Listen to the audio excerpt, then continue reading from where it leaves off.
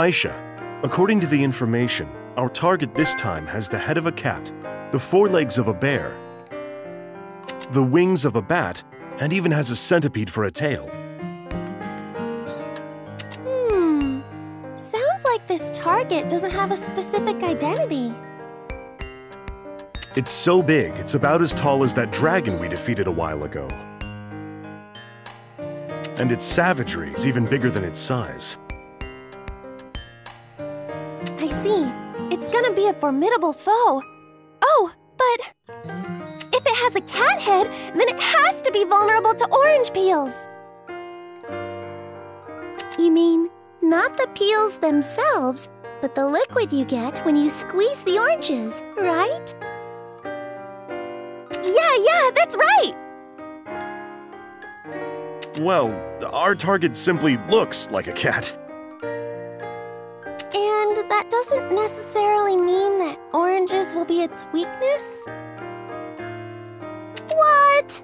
But we'll never know for sure unless we try. I agree. Then let's go into town and buy some oranges. Hold on. We don't know when it will pass through here. You might not get back in time if you go shopping now.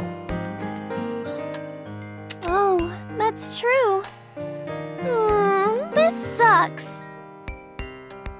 Oh, hold on. Now that I think about it, I have some oranges with me. Wow! Nanika, you're totally prepared! They look so delicious. Here, Ayesha, this one's for you. Thank you, Nanika. It looks so tasty. Here, and this one's for you. How am I supposed to use this? Oh, it's so tangy and sweet and delicious. It's perfectly ripe. Why are you eating now? You two, listen. Hunting is... Oh.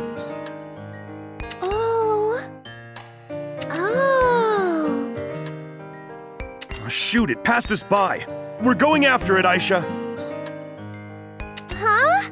But I'm still eating my orange, and... Now's not the time for that. I guess you're right. Let's go after it. Good luck, both of you. Stay safe.